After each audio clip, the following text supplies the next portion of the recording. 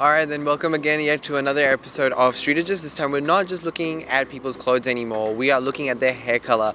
Just gonna see what bright colors we see on campus, so join me, we'll go and have a look. And can you describe your hair color? Ash purple-ish.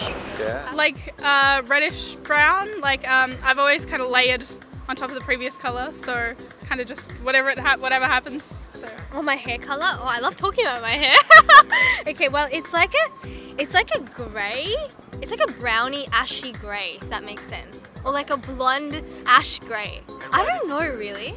Actually, originally I dyed grey hair, but it faded out, so now it's like bleached yellow and then some green color at the back.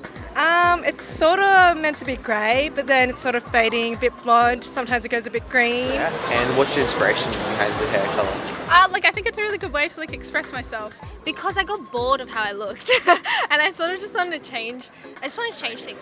I think just Instagram, just looking at all the photo posts on Instagram really inspired me to get that kind of hair. Is there a statement that you're giving?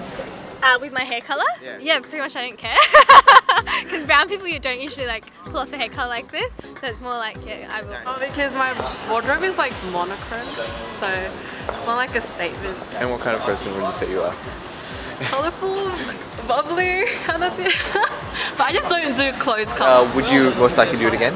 Yes, I'm having a lot of regrowth, so after exams I'm getting it dyed again. Not really, because this is one-time thing, so I suggest people, if you do it, just do it once.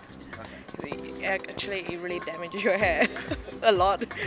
Well, as you saw, it mostly seems that girls are dyeing their hair more than guys, and that too light colors, which as you saw in this video, mostly the trend that's going around is that ash lightish color. It is spring after all.